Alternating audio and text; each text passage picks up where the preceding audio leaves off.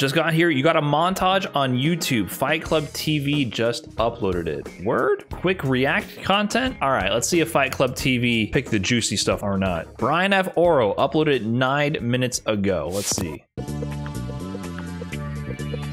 Top Oro players currently. Broski, Brian F, Gunfight, Oro, Pippi, and Profit. Okay. Pretty decent list there. Cien's trying to break into the Oro club too. I see Cien doing some work recently. BRI4NF, that's me. This was like last night. This game was like last night. I'm not exaggerating. This is on the stream from last night. He just made this then. Yeah, you got kind of styled on there, not gonna lie. Not gonna lie. He always starts these with the perfect? Okay. This round's a little sloppy, but there is something interesting in this round, I remember. I never know how to punish that. I always have to remind myself, is it -8 when standing or crouching? And then what the punish should be. That's the interesting part. The loops right there. So, if you don't know, all the Oro players have been trying to learn the jump cancel buffer loops. That's what I'm calling them, jump cancel buffers. So that sequence, I was pretty proud of it because it made use of that. So once I get in, so here, I set up the plus frames, and then this medium kick is actually jump canceled, which let me then cancel the EX Fireball. During this time, I'm holding up back, and then I buffer my next neutral medium kick by pressing medium kick a little early, and then it lets me cancel another neutral medium kick into a charge move. So both of those were jump canceled. That's a little subtle detail with that. It lets me frame trap mid-screen and do a lot more damage if the frame trap lands.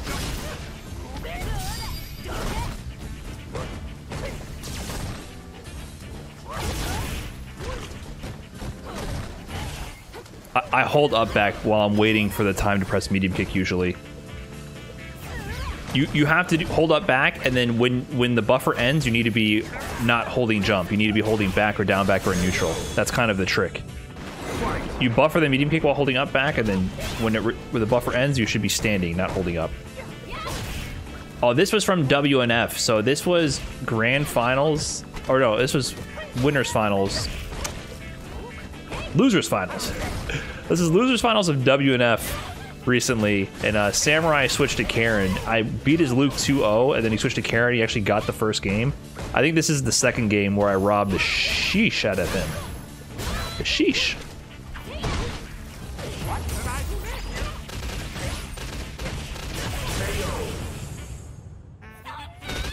I think it happens this round. Oh, that was footsies. I forgot about that. Oh, this stupid interaction. I knew that this could happen, but it's never happened to me in tournament. So I immediately start charging the charge fierce to get like the max damage punish, but you need to like walk backwards a little bit to keep her in the corner, and then the shit just whiffs entirely. You know how annoying that is to happen in tournament? That was very disappointing. I was like, I'm about to smoke him. Oh wait, no, I'm cornered versus Karen. Cool. Maybe that's why I rob him so hard, because I was salty about that.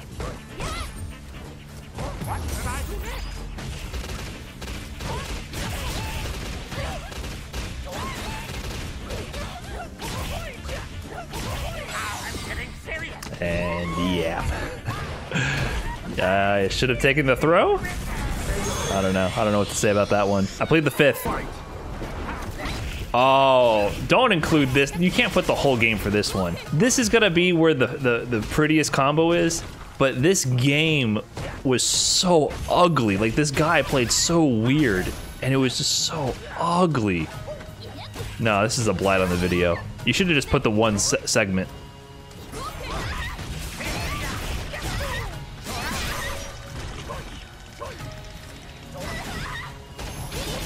I don't know what happened there, to be honest. See, I was just dropping. This probably becomes way too close for comfort for no reason.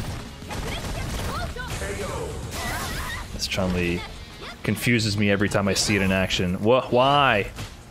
What is this?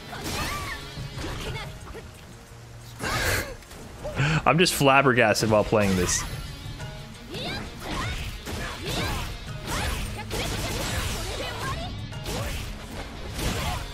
Do I even lose it? Do I lose this round? Is that what happens?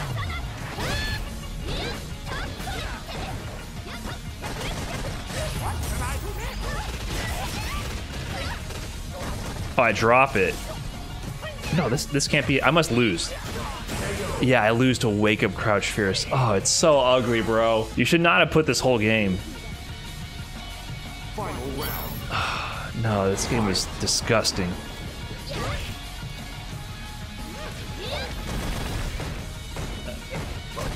I don't even like looking at it.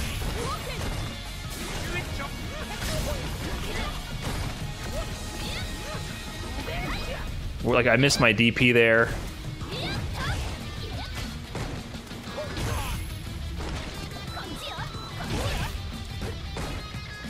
It's irritating me just looking at it.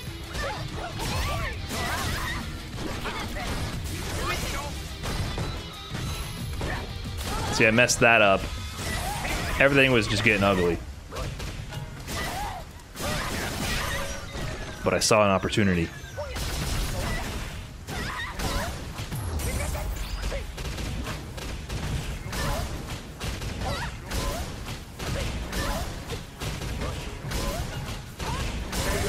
I had an opportunity and I took it. Was the payoff worth it? I hope so. Oh, this match. This was not too long ago either. Snake Eyes hopped on a ranked and I was like, okay, I have to play a Zangief that knows what he's doing. What do I do here? Do I just spam fireballs? Big mistake. Missed hit confirm.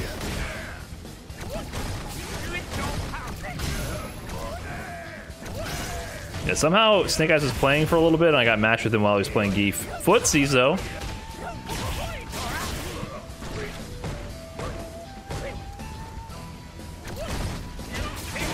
Yeah, good hit confirm. He's dead there.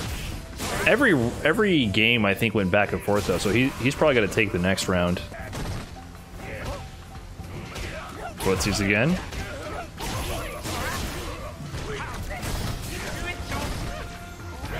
I won the set, but it was super close. I was not winning comfortably, I'll say that much. Look at that range. Such a master of the range. Like, I did not think I was in range of command grab there.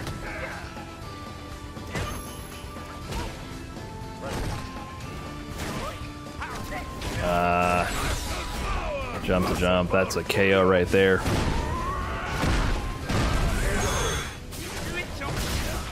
Oh, I was hoping I picked that up. He was very persistent with the jumps, but I was also persistent with the fireballs, so it makes sense. Yeah, I never felt like a Geef like actually bulldogging his way in before, because most Geefs I play with Oro, they just crumble and fall apart instantly, and then I just spam fireballs from full screen because they have no concept of like walk and block and using your positioning as pressure. So Snake Eyes is doing that, and I'm like, ah, shit. Like, I can't just do whatever I want. Like, I actually have to know how to control this ground game, or else that'll happen, and that can be death instantly. So I was a little like, oh crap, I'm trying hard in the Geef matchup. I've never done that before.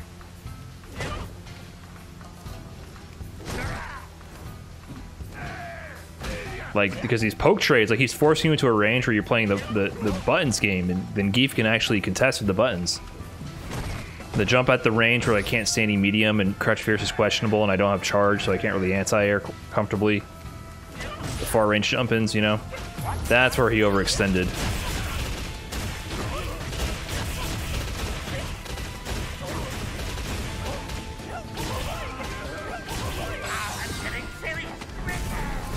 I could have killed. I know the more optimal combo now. If I have him in the corner, instead of doing medium chicken feet, yeah, I timed him out there. It was done. But instead of doing that, this combo, I definitely could have done something that would have killed him.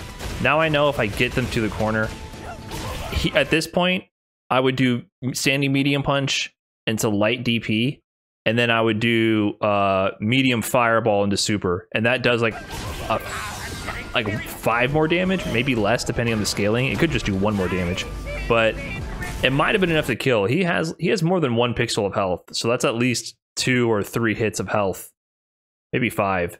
So it might have killed if I had done the more optimal combo. But yeah, once that happened, I was like, it's literally over. It doesn't matter. But he still styles on me with the walk up 720. So yeah, I would have done this combo. Oh, not that one. Like that finisher. Might have killed, maybe not. Who's to say? All right, I think that's it for the Fight Club montage. Decent matches. It was cool to go through these matches again. A lot of these like literally just happened.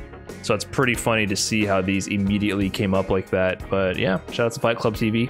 Cool montage. Good games, good games. I'll give it a like. I was gonna say you did my boy Brian after already with the Chun-Li clip with the combo with the last round made it all worth it. Yeah, that was such an ugly game. Ugly game.